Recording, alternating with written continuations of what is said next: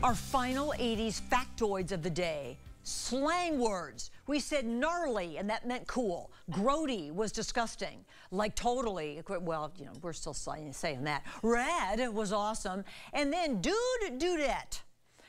I guess that was the year, 82, believe it or not, that we were using dude and dudette more often. And most of those words describe Stephanie Godke. Dudette. A gnarly, rad dudette. Here to share our final treats of the day. Yes. And actually, Stephanie came up with her own slang word. I did. That is now popular everywhere. Everywhere. I wrote the word foodie. 1986. Stephanie came up with that. In the Tomes Pressler magazine that we sent out to all the restaurants. She wrote foodie, meaning a person who's a fan of all kinds of... And they were coming into the restaurant arguing with the chefs for the first time ever. And we needed a word for them. Yeah. So foodie, we're going to have... Do you remember fondue? Did you ever go to a fondue? I think fondue is a little gnarly. But... Yeah, well, it's...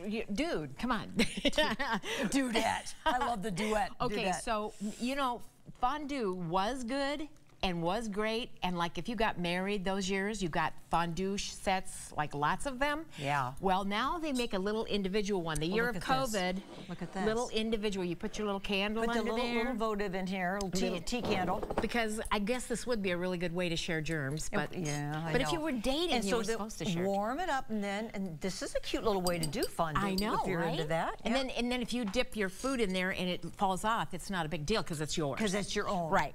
Okay, so to make a chocolate fondue, we took the best chocolate chips you can buy and poured them in with some butter.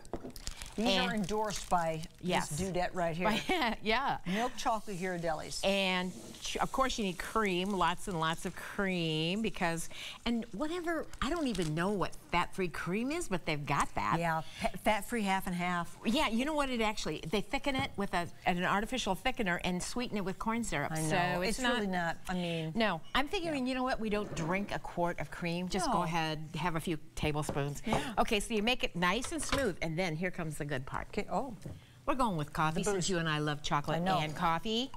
We're going. Don't set yourself on fire. Glug glug. I know. Don't set yourself on fire. Sometimes if you're pouring alcohol into a gas flame. Which one did you use? What is this? Coffee. Oh, it is. It's the coffee liqueur. Okay. Okay, so from Mississippi. Yeah. Here we go. So it's nice and warm, nice and smooth. You're going to pour it into your fondue pot. Okay, you're going to pour it in a little pot? I'm going to try. Okay. I'm going to make it a best shot. Well, this is going to be great. Okay, now you're going to try some with, look at all the dippers we've got over there. Look at all the little guys over here. We got dippers. You can also start from scratch. If or just do like this. Yeah. So you can do little eclairs? Yes, you can do fruit if you want to be real healthy. You know, I have found that a really good one is the dried mandarin oranges in chocolate. Delicious. Oh, I bet. And it's orange and coffee, so it's kind of like breakfast, only better. And time to drink. Okay, so this is the bourbon peach tea, which is my favorite because I love me some bourbon. But because it's your anniversary show, I brought the cucumber spritzer. No! Yeah. Oh, I love it. Nathan is kind of a genius. He thought of a cucumber spritzer. Yeah, it's got... that's spritzing all right. It is, and there's some on ice for you to try. Okay, there's mine right there. Yeah, and then I like the bourbon tea. It's iced tea with the bourbon and the peach liqueur, big peach. These are the cocktails to go. Yes, that Ryan has really become famous for. Right, because people don't know how to mix them at home, but they want to have a nice party, have a bar. You just put them out, and they're ready to go. Right. So these drinks, and then if you, hopefully you didn't miss the whole show earlier. Hopefully, because we did all the little savories that were popular in 1982. The pigs in a blanket, the pickle roll-ups that are back, which we're calling Minnesota sushi. Minnesota sushi.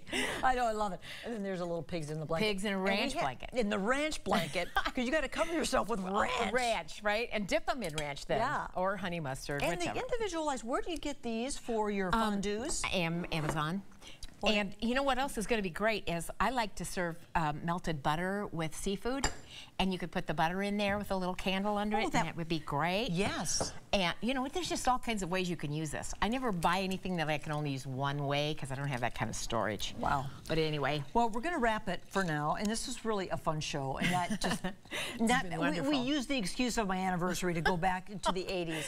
But thank you for all those wonderful messages, you guys, and for my coworkers here. Sharon, who's getting ready for the the news next. And for you, my friend, this is really fun. Yes. Thank you for being here for that. Thank you as well. Have a great evening, everybody. There's Sharon next at 4.